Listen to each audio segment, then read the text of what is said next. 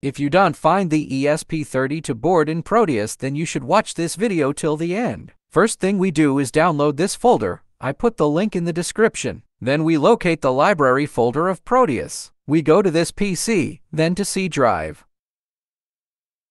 Now we have two possible folders where you can find the library. First case is in Program 86. We locate Lab Center Electronics, then we click on Proteus 8. If you didn't find the library folder, then just keep watching. And by the way, don't forget to hit like and subscribe if you want to outshine your engineer friends. The second case in Program Data folder. We locate Lab Center Electronics, then we select Proteus 8. And there is our library folder. Now we open it, then we go back to the file we downloaded. After unzipping the file, of course, we copy the contents.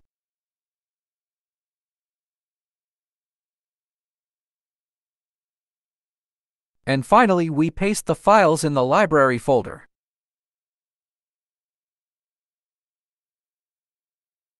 And that's it. If you liked the video, don't forget to like and subscribe for more embedded electronics projects as well as tips and tricks that will make you a better engineer.